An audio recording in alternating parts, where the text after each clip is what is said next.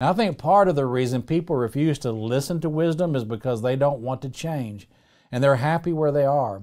For example, if you never heard of chocolate, and some guy comes to your community and starts telling you how wonderful chocolate is and how it melts in your mouth, and he invites you to come eat some, but you're headed home to eat your favorite meal, you're going to go home instead of trying the chocolate, most likely.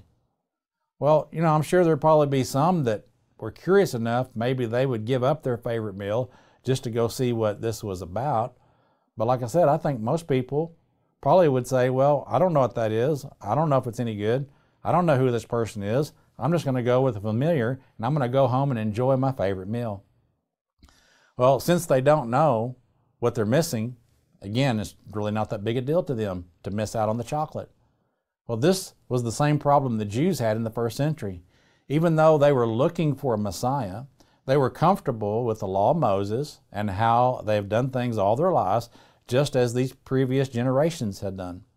When Jesus came along, he didn't fit their idea of a Messiah, and then he was put to death. And since they were looking for a physical kingdom like it was under Solomon, many of them had no interest in looking into Jesus and this new covenant. We are creatures of habit, and we like routines.